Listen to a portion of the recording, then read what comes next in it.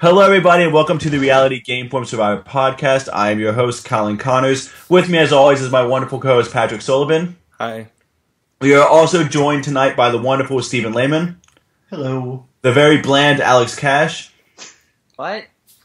The Latina flavor, Alicia Garza. Hey, y'all. And the tall man, Jack. Hello there. Ooh, maybe you could be the Slender Man. Do you like that? Creepy. Do you like that nickname? Is that I a want good to nickname? murder people. Alicia, is Slender Man a good nickname for Jack? No, it's Yeah. spooky. It's spooky. And what would you describe Jack as? Coming from, the couple dynamic of y'all two. What would you Cute describe butt that? man. A pumpkin? No, it's a cute butt man. A cute butt man. I'm not calling him that. So we had a very interesting episode of Survivor, the biggest blindside of the season, and we also had a lot of other little things go into play. So we're gonna delve right in. We're gonna talk about each little thing that happened this episode. We're gonna analyze it to death. So let's go to the very, very beginning of the episode, and of course it was Reed being like, "Oh, I'm so upset," and then I loved it how they had the audacity to ask Reed, "Hey, how are you doing?" As if that's gonna improve anything or. I don't know. I always find that funny whenever there's a blindside like that, people act like, oh, it's how are you? Are you okay? Like when that's asked, are people just playing the game, or do you think they actually give a shit? It's just awkward. Like, are they just supposed to sit around in silence or not acknowledge anything? It's like just word vomit that comes out because it's too quiet or something. Mm-hmm. You know? Kind of like with this cast. Exactly. So yeah, that's kind of the only thing we really had at the beginning of the episode was Reed being like, "Oh, of course I'm upset," blah blah blah. Which I mean, that's to be expected. But Jack, if you're Reed, what are you thinking right now? What's going through your head? Are you thinking, "Hey, I want to go through my allies' shit and put a target on him"? No, I think you take a few minutes or however long you need to compose yourself and get over the fact that your loved one is gone, and then get your mind back in the game. And I think he did that well because he showed that he was upset that Josh had left, but then he immediately started playing the game more than he had ever this entire season. So I appreciated that he kicked it into high gear. Does anyone see any negatives about Reed kicking it into high gear? I mean, I think he got maybe lucky. the fact that Jeremy went home because of it. Well, I don't know what exactly happened. I guess we'll talk about that later with the edit. But him going through Keith's shit and going and telling everyone, I guess, was an idea he had to just throw some chaos, because otherwise it would have been boring. They would have just voted him out. Mm-hmm. But I don't know if that ultimately led to his success. I don't think it did. I think all of his actions worked independently of what happened with the vote. It's just, a number of events fell in his favor that just happened to... And if anything, I think Reed kind of shot himself in the foot by going through Keith's bag. I mean, #, rookie mistake. I feel like it's a rookie mistake to put heat on your own alliance. Well, it was him or someone else, you know. He wanted it to be someone. As long as it ain't me, that's won twice. And I guess I see the nobility of it, or I understand why he did it. I just felt that it seemed we were edited to show like that was his first move, was to target someone in his alliance instead of targeting someone else. Alex, what do you think about this? And Reed going after Keith. Well, essentially, I think that. I think that, well, in a secret scene, Reed explains that he knew that the target was on his back, and he was trying to shift it off himself because, as he put it, in order to outrun a bear, you just have to outrun the slowest guy. So I think his mentality was that. Since that alliance failed, he's okay with trying to throw them under the bus, and that was also Alex's mentality that the alliance had failed, and so he's happy to vote for Reed. So that alliance was really not held together very tightly, and so it was the dissolution of the alliance that we were seeing. And if you can make it another round, then there's always opportunities later to get in with the other people. That's true. That's true. I don't know. I like to think that if it happened to me, obviously I would turn on my own alliance if need be, but I would, attempt something else first. So I do want to go ahead and move on to the reward challenge. And I don't give a shit about the mud wrestling thing, so we're just going to talk about what happened at the very end of it, which was Natalie and Jeremy giving up their places for John and Jacqueline. Has this ever been a good move in Survivor history?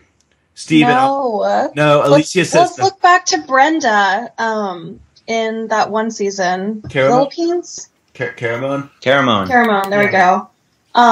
Where she gives up her reward and is immediately booted because she's seen as too nice, and the jury will think she's like too nice and deserving of the prize.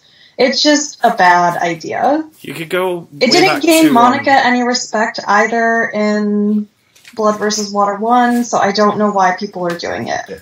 You could go back to. I mean, it got Holly respect, but she got voted out. Yeah, That was not the final four. But think about it. Like, go back to Guatemala when Cindy had Exactly. the chance to give away Cindy the and the car Crushers. and be voted out, or take the car for herself and be voted out. You know. Yeah. Well, I think The correct answer is to throw every reward challenge. And actually, you never Alex have to be in that position. Alex, I completely 100% agree with you on that. Because I rallied against this during Caramon. I think it's bullshit that the producers even do something like with Brenda, where they go, oh, you won the reward, but you can give the reward to everyone else because it's a damned if you do, damned if you don't situation, and you just want to challenge why are you faced with that. Yeah. Anyways, Steven, are there any other instances we see of this in Survivor history, besides like the Cindy and Monica example of people? Well, that was what I was going to sort of bring up with the reward giving away. You have, in almost any situation, when the car happens, used to anyway, you had the option to keep it or give it away. And whereas, that was more of a certain set in stone thing. You have it, and if you're booted, you at least have a car. With Natalie and Jeremy, they had a feast, which was right then and there. So I think for them it was more about a long-term gain versus a short-term gain of if they kept the reward, great, they have food, but John and Jacqueline aren't necessarily appeased, whereas if they show their loyalty, maybe they buy something later on. What was fucked up is that they sent Jeremy to exile. Right. It seemed to be Jeremy asked to be sent to exile. Well, my assumption was that they did it because they didn't know that the idol had been found, and there was maybe an assumption that Jeremy wanted to keep the idol, the theoretical one anyway, in his group rather than risking someone else. Well, and I mean, Jeremy in his confessional while on Exile Island says, if John had the idol, he should have told me, then I wouldn't have to be here for 2 days, implying that Jeremy went to Exile Island to look for the idol, and then implying that he was planning to go kind of all along. But I guess my big thing is, I don't think John and Jacqueline would have been upset had they not given up the reward. It's not like they would have gone, oh, those assholes should have done it. And I don't feel absolutely. I don't know like anyone should have done that. Jack, do you think that's ever going to be a case where someone's going to go, oh, they should have given me the reward? Because in Survivor history, it looks like people seem to accept, okay, I lost the challenge, I lost the reward. Yeah, I think the only instance of that happening, that someone would get mad, is when they're actually given, like, formally given the option by Jeff to give it up. Whereas this thing, if Natalie didn't say anything, they would have just, like, gone on the yacht and drank whatever they were doing, champagne. So I don't see John and Jacqueline getting mad, because they were very surprised that this happened in the first place. So, doubt they even thought, like, oh, hey, they're just going to randomly give us the reward for being nice. And it didn't even work for them in the long run. Yeah. That's the thing is, I don't know why you would possibly think that could work out in your favor. Well, usually you just have to worry about who you leave on the it just starts bringing up all of these, like, weird thoughts in the back of the head of John and Jacqueline that were never there before. Like, oh, are they really trying to buy us off with, like, one little food reward? Or, like, what is the ulterior motive here? And none of those mind games would have gone into play had they just... It didn't work anyways, so... Well, my thinking was that, it's more of a gesture of saying, thank you for voting with us this past vote. We're with you, and because of that, we're giving you this reward. Well, I feel like the reward of, hey, you guys voting with us is the fact that there's now a solid voting block. That's true. But I think it's more of an extra little push of, like, I know that's why it was done, but it just doesn't... There's other ways to go about it that... Right, there definitely are. And Pam, like, right when after that happened or whatever, it went to a John confessional about him saying it like, he knew what they were doing, but it's still Survivor, and they still got to do whatever it takes, so... Exactly. I don't think that... I mean, we literally just saw that. John was like, hey, let's quit, you did that, but I'm still voting you out. So let's move on to the next little bit, which is Jeremy kind of just bitching so much. And maybe this was what we saw as the kind of thing leading up to his boot, is the fact that he was complaining just so much, and it looked like Exile Island beat him down so much. Or am I just projecting Jeremy's boot onto it? Thank you, No, man. I got a really bad feeling as soon as they went in depth with how he was getting on in Exile Island, and there was like helicopter shots after, as he was ending his segment on Exile Island. I just had a very foreboding feeling because no one else has really gotten that into depth about like the hardship of it all, and it was just not good. Patrick, what do you think? I didn't really notice anything except for, like Alicia said, they did focus more on him being beat up, but he's also a huge dude. And we saw in a lot of other seasons, the big guys that don't eat, they burn through it so quickly, and they get burnt out because they have, big muscles and all that kind of stuff.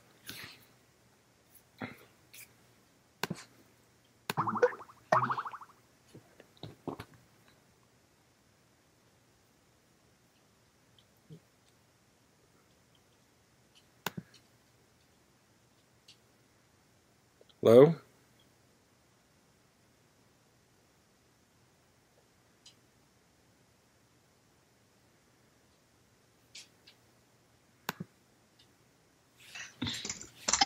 I think it's back.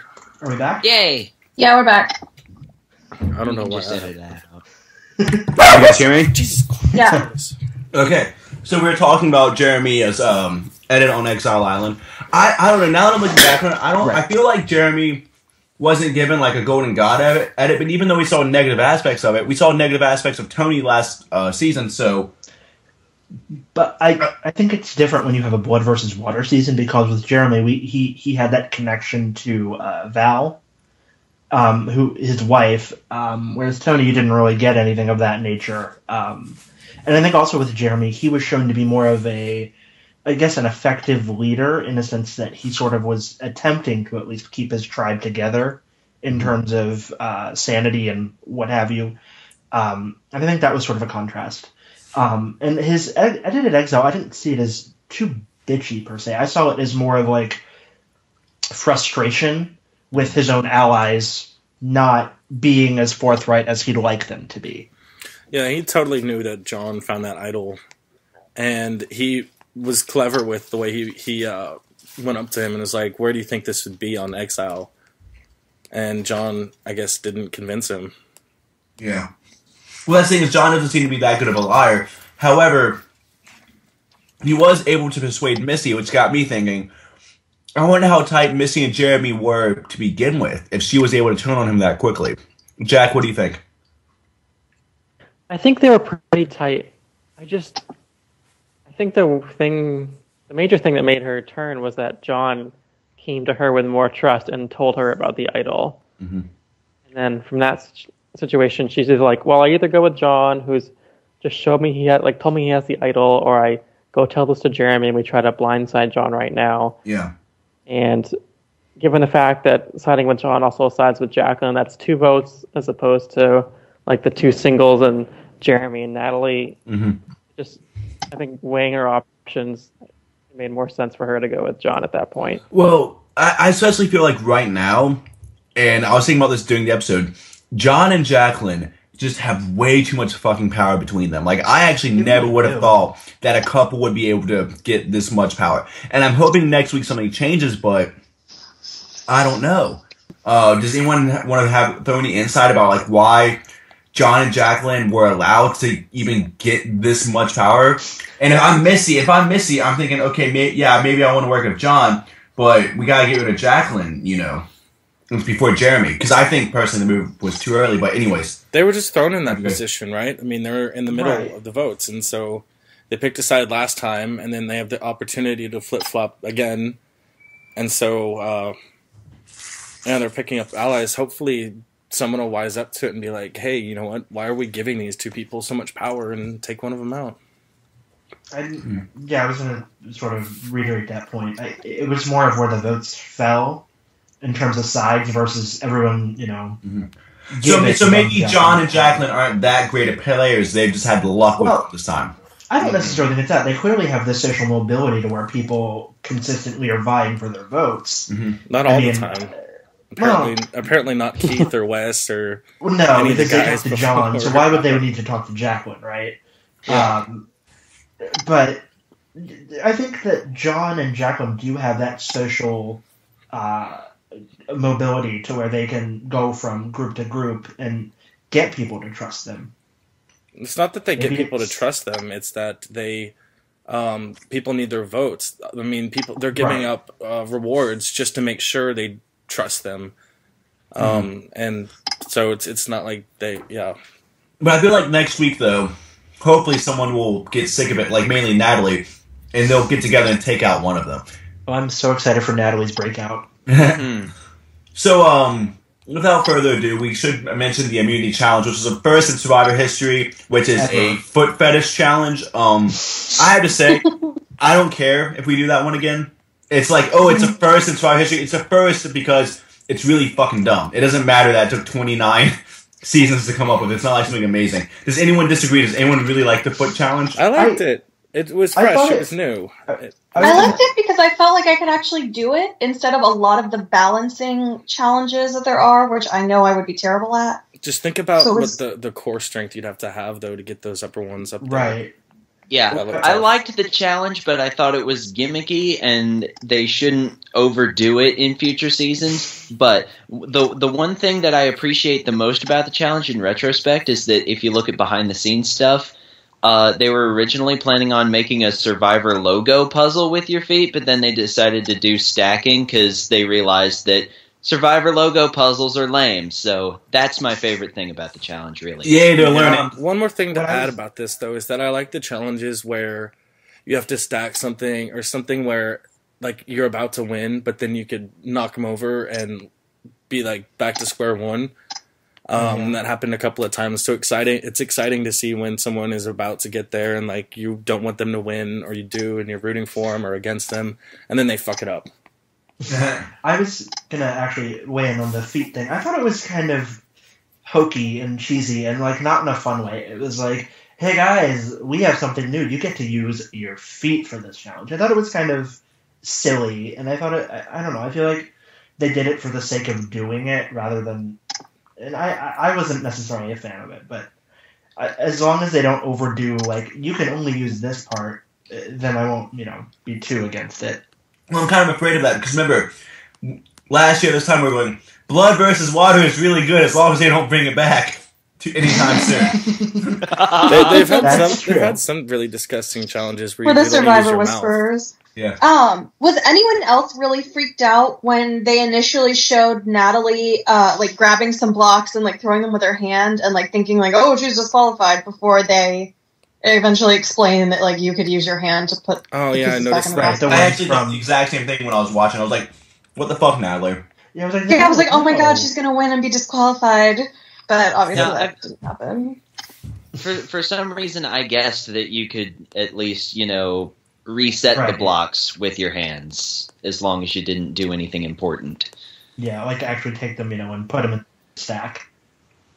Yeah, because you could kick those things halfway across the room, and then you're screwed. Yeah. So, without further ado, I do want to move on to, obviously, the huge thing of tonight, which was that amazing blindside, in which not only were the survivors blindsided, we as an audience were blindsided. And I guess what I want to know is that okay for the editors to do in terms of just raw, flat-out blindsiding us? And is this going to become a trend? Because I can see this trend getting really fucking annoying really fast.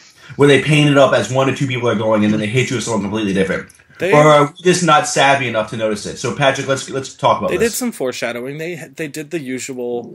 Will it be Reed or will it be Keith, or will we split the vote somehow? Which it's an alliance of 6 versus 4, but the 4, they're not very together, and obviously Reed kind of threw Keith under the bus and Wes by proxy. Stop it! But Otis. He made me lose my train of thought. I sometimes get really tired of like will it be person A or person B? Yeah, exactly. Let's find out at tribal council. But there was foreshadowing, or not foreshadowing, but the idea popped in, like, hey, could we take out Jeremy? You know, and we didn't see any of the rounding people up. We just heard Missy, should we or shouldn't we? And it sounded like she didn't want to. Exactly. So it was. Yeah. Mm-hmm. But the thing is, how the hell did Reed get involved in it? My assumption is that Reed didn't want to beat him. They could have just went up to him and been like, hey, if you want to stay in this game, vote for Jeremy. And he'd be like, oh, fuck yeah. Well, when Reed was throwing Keith under the bus, he was talking to Missy and Baylor like, yeah, I'm with you. And so that may have meant more than we thought it did at the time. Yeah. That's a very good catch, Alex. So the question is, should this be a continuing trend, though? I think it should only be a continuing trend in seasons like this one. If there's seasons in which like everybody has an equal shot and people are getting edited evenly, then it's not a good idea. But I feel like this was more of a blindside of the hardcore fans than it was of the casuals. Because we expected that Jeremy's blindside would be, you know, kind of like King Aris. Since he's the king of the island, he would get the big foreshadowing and the big blindside and all that. So we knew he had to go sometime, but it was surprising that it was now. The legwork was done in the previous episodes, and that's what I like. Well, I guess my other question is, was this even a good idea by John and Jacqueline? Because now it seems like you have so many people pissed off at you guys. Anyone can chime in on this. I can see the rationale behind it. I don't necessarily. But wouldn't it would have made more sense to wait one vote and then do it? I think it would have, but at the same time, with John and Jacqueline, they were more concerned about advancing themselves, and I think for them, at least from their perspective, they may have thought it would have just been smarter to take out Jeremy when they had the chance to, versus sitting idly by. If you look at what they've done, they've pissed off Natalie. They've pissed off. I guess that's the only person they really pissed off.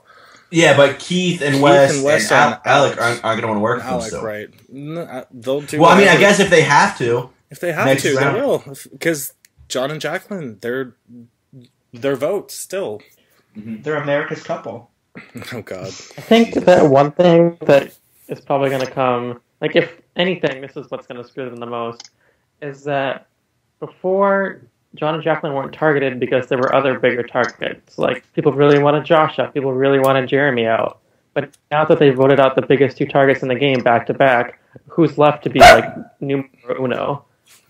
I can see that, and actually I agree. I think that the moment that they're not useful... targets, and it's only, final 9 or something, and there's so many more votes to go, and they don't have anyone else who they can paint as like, oh, this person's a really big threat, we need to get him out. Yeah.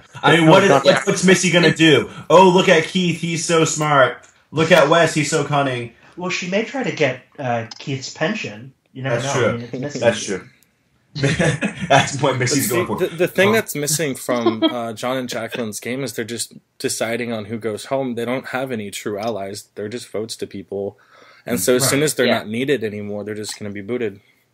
Mm-hmm. So their job is to play in the middle as much as they can, but I really feel like with this group of cast that tends to act really emotionally, people aren't going to put up with that.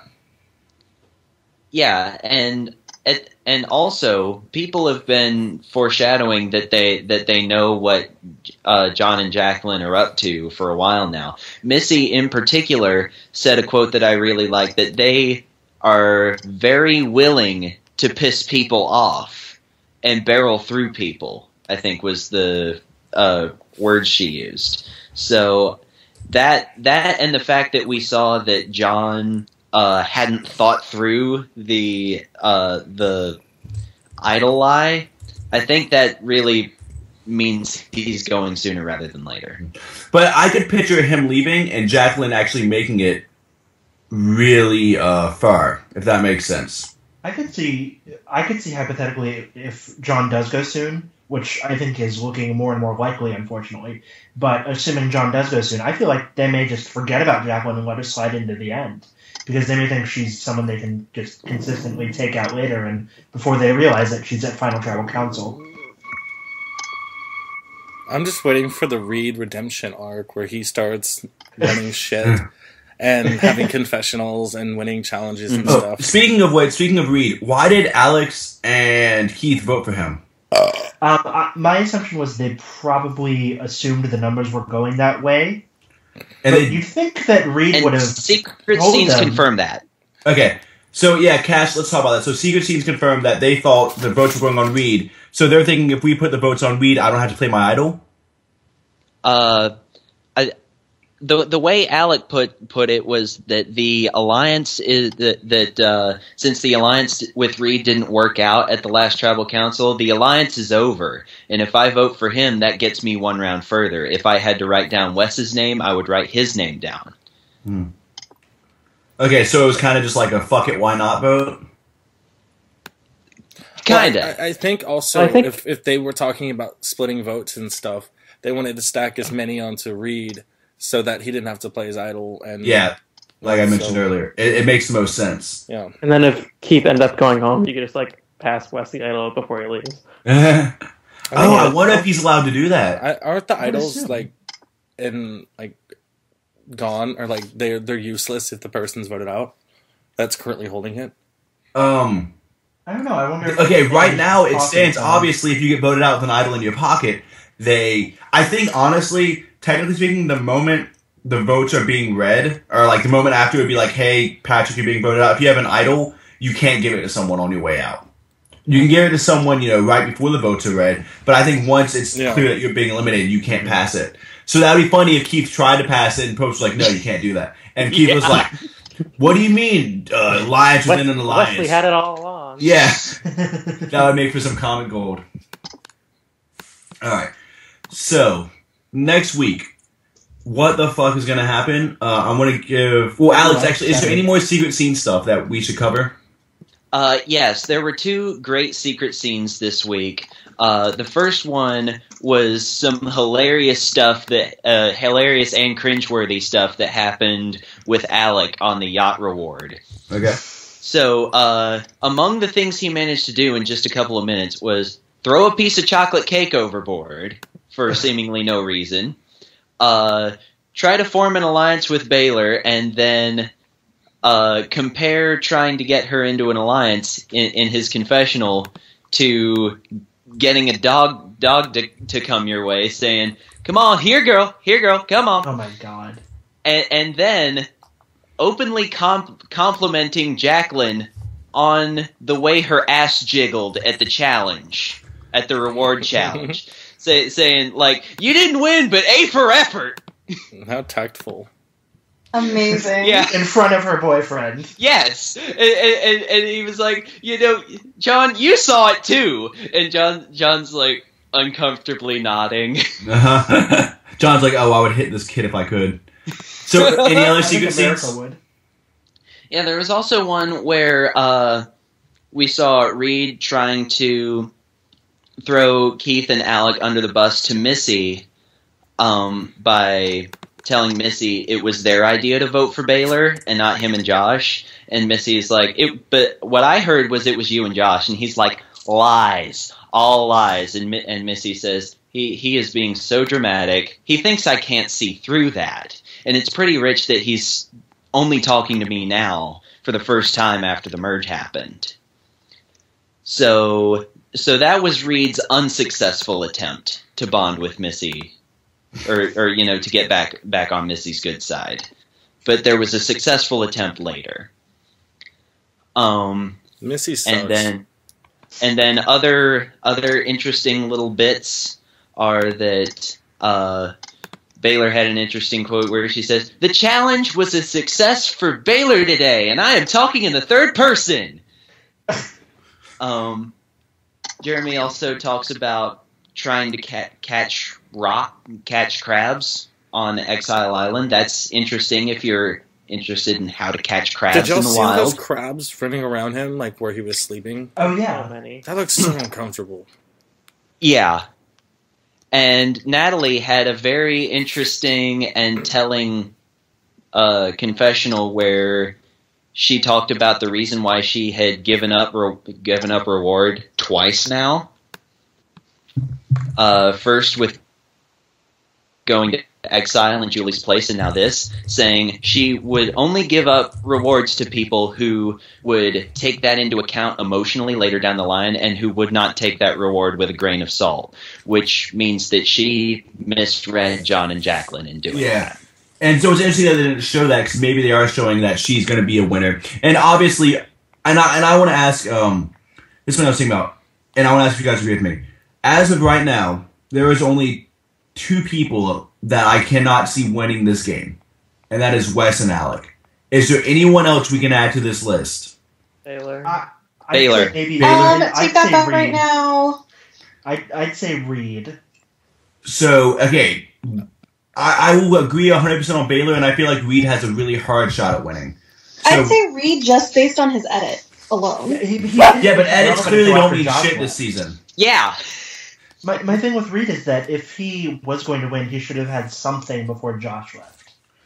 Before he was all kind of whining about the food and kissing Yeah, he Josh. didn't exist. Right, he had no substance whatsoever. So, but even so, we still have someone like Missy. I can see her winning. I can picture Natalie winning. I can picture Keith winning. I can picture John and or Jacqueline winning. So it's interesting that we're at this point in the game and we have so many possible winners. Well, Reed, Yeah, for example, he was on the winning tribe every single time, just about. So he didn't. His tribe didn't get much airtime. And Patrick's defending Reed because Patrick has Reed as his winner pick. So, Steven, quick casual report. Thankfully and not so thankfully, this episode ignited a firestorm. Thankfully, it was all one opinion. Essentially, the casual sentiment was that Jeremy, quote, deserved, end quote, to stay longer because of how trusting he was and how great he was. And mind you, half of these people are the same who were pissed at him for bullying John Rocker. But long story short, John and Jacqueline are the devil incarnate, and they need to get the fuck out soon. That's basically the sentiment. And now people are rooting for Natalie. So, Well, that's always nice. I'm pleasantly surprised by the rooting for Natalie. So Now, before we wrap things up, does anyone have any? Yes. The Raiders are beating the Chiefs right now. What the hell? Holy shit! All right. Before we get to the football, is there anything anyone would like to say? Any soapboxes anyone would like to stand on? I hope Natalie burns down the camp next week if it is her big episode. Okay. So I do want to thank everyone for coming on. It's been a very interesting episode, and this season's finally starting to not be completely awful. So good night, everybody. Bye. Bye. Good night. Bye.